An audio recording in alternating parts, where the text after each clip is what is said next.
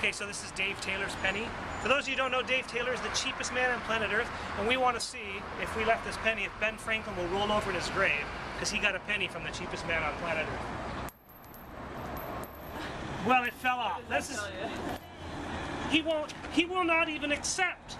He's in such disbelief he will not accept that he got a penny from the cheapest man on planet Earth. Here we go. I heard it. Whoa, did you hear that? I heard you feel that? Yeah. He rolled over. The ground just shook a little bit.